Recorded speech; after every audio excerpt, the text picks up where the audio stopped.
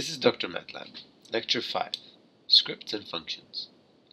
In the previous lecture, we saw the function f to c that converts Fahrenheit to Celsius.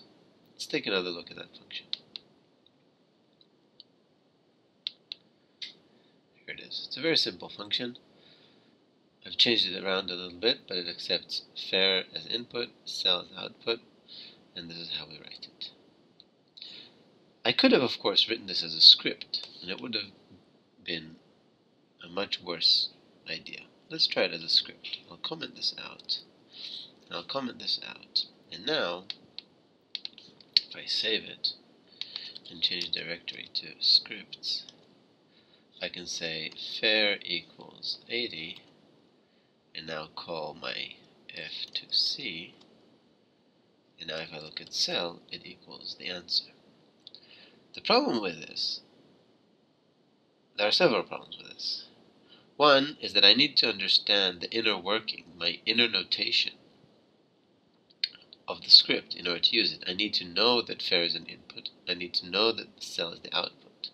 So I need to know that before I call the script, I have to assign 80 into fair. After I call the script, I get the answer inside cell. I need to know all of that. And of course, most functions are going to be much more complicated than this one-liner. Another problem is that, obviously, since it requires me to write into fair and write into cell, it will overwrite fair and cell. And particularly, it will overwrite cell. So if I have an important number in cell, and now I call f to c, this important number is overwritten. There's nothing I can do about it.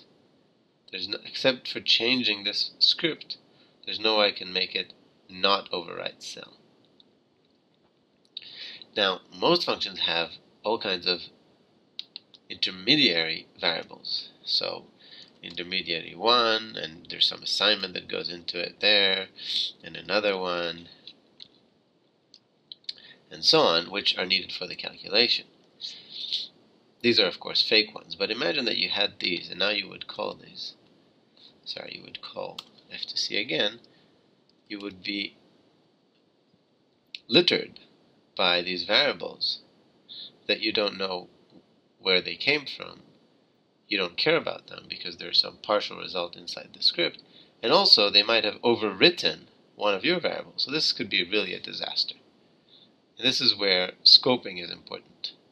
When you put this inside a function, even if you keep all the littering the same, and now you call this function, let's clear my variables first.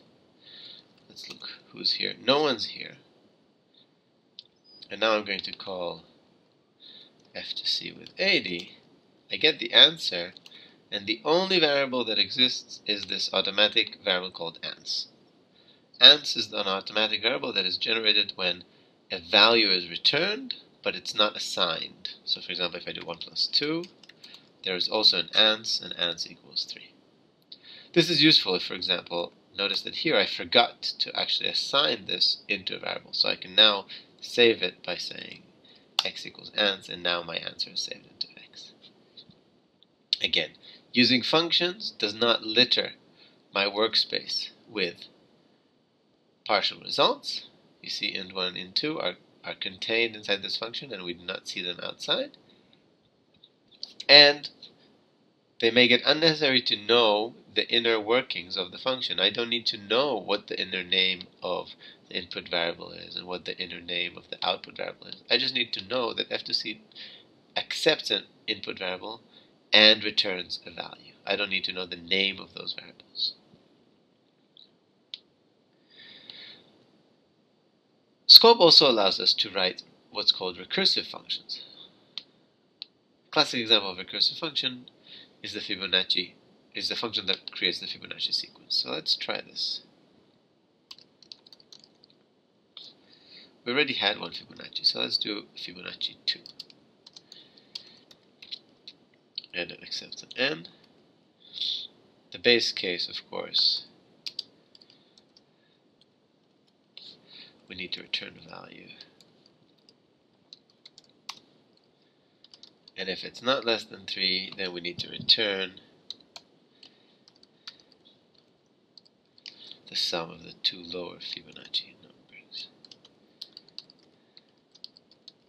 This is a horrible way of writing the creating the Fibonacci sequence, because it involves an exponentially large amount of function calls.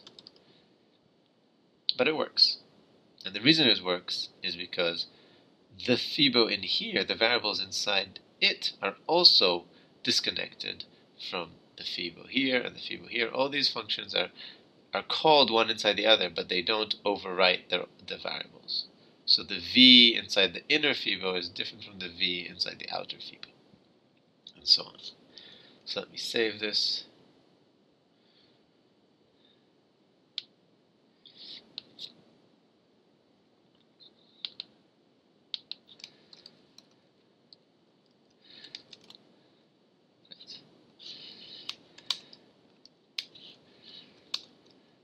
Okay, so this works. Now notice that if I try it with 25, it takes a bit of a time, and 35 is almost too long to run. I'm not going to even wait for this to run. This is calling 2 to the power 35 function calls, which is a little bit too many for me, and I'm going to cancel it. Control C, cancel. And you can see here, let me show you the trace of all the function calls when it was stopped. So it was stopped here, but this was called from this line, and this was called from this line, and this was called from here, and this is all the same line calling itself over and over again, each time lowering n by 1 until eventually n is 2, and then it can return the value.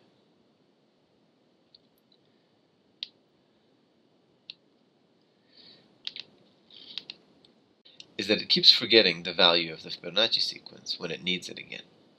To fix that, let's just keep a variable that will actually hold the Fibonacci sequence. So we initialize it with 1, 1, which is the starting point, and now we will call a helper file.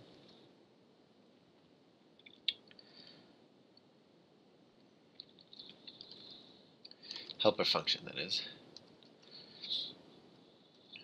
And we will return the value that is needed. The helper function will guarantee that fn is defined.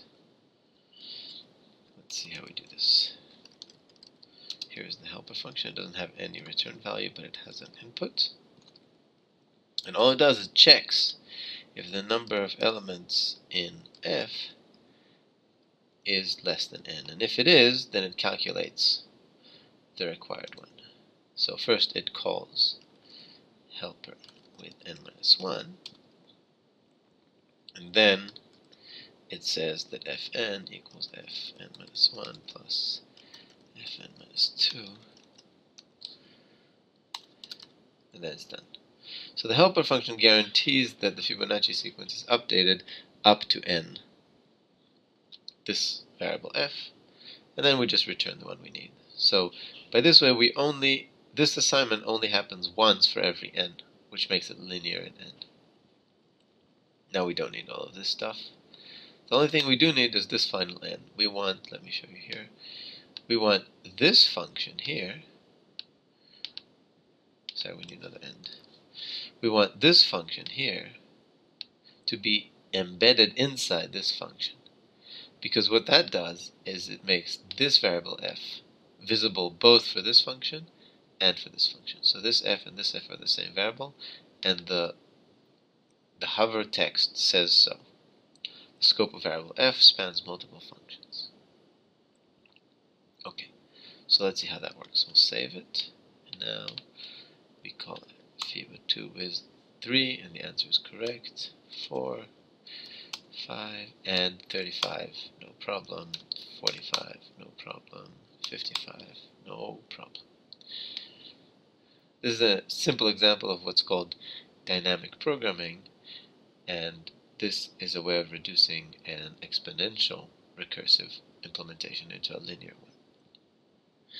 Now, you can have more than one input variable, and you can have more than one output variable, but I suggest that you investigate that on your own.